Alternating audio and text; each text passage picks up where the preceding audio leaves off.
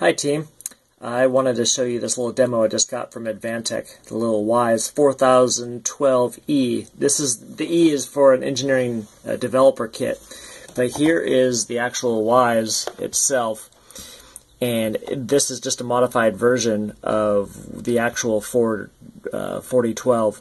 In this case, it has a little bit different features, but what we have on here is just a little circuit board that goes into the connector so that we can adjust some of the I/O. And it's powered off of 5 volts off of a USB connector instead of 24 volts like a normal one would. We've got a couple analog inputs on there. The first 2 are analog inputs, then it has a couple of digital inputs, and then it has 2 relay outputs that are shown with LEDs there on the little circuit board. So what's really interesting about this is that the I/O goes up through a Wi-Fi connection up to Dropbox. And so when we go, there's a web page here that I can go to the web page and can configure it.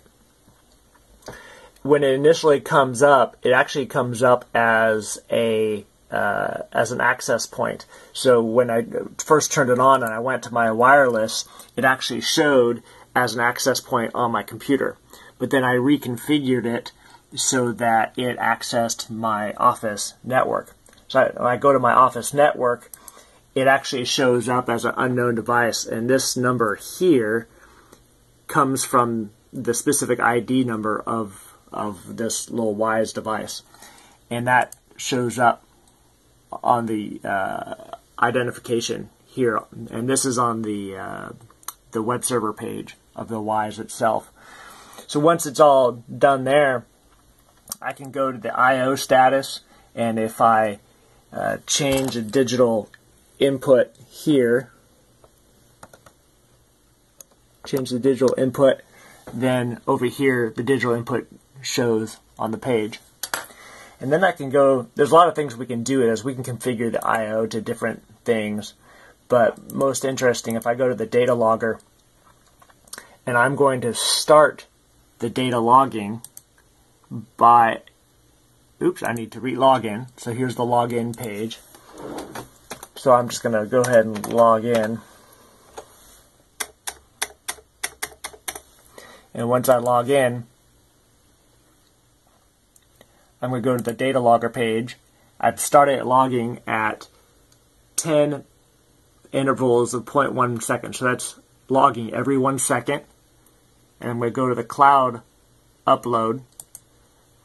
And before I started, I actually had to go up here to the configuration, and I had to configure the cloud, and I had to turn on Dropbox. So when I turned on Dropbox, it opened up an app for my Dropbox that gave me a code that I had to link the 2 together, but it was really easy to do. And so once I did that, then I could actually start the cloud upload. And I'm uploading it every 600.1 seconds. So I'm uploading it every minute.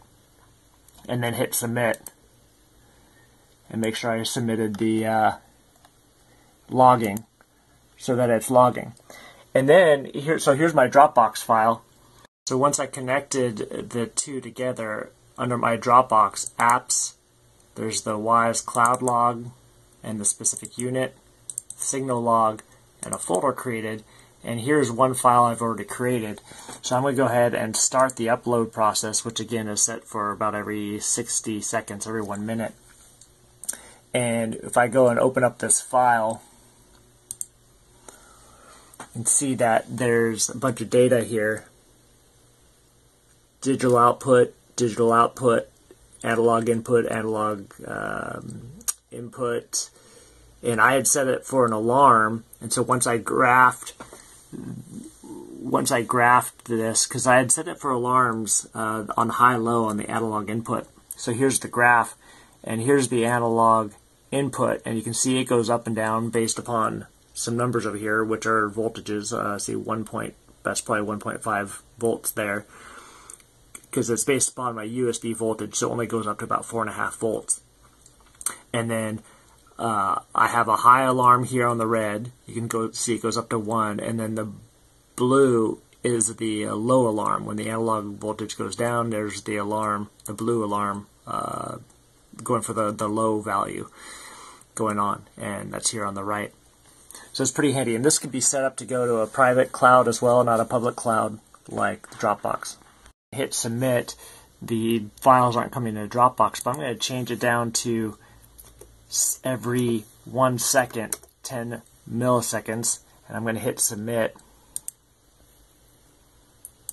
Oh, I can't do it that short. I'm going to do it every, I think it is 6 seconds before.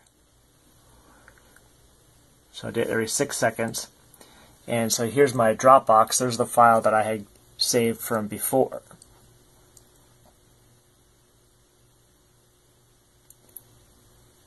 And as I just kind of sit and wait, I can see my Dropbox is synchronizing.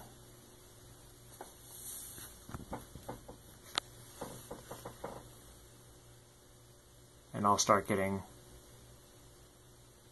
files, or should start getting files anyway. If I look down here, my Dropbox, oh, look, 5 files added. Suddenly, there they come. So every time I open up one of these files, it has, right now, actually that one's blank. There we go. That has just some data points in it. And right now I'm not changing anything. So you can see it's pretty easy to set up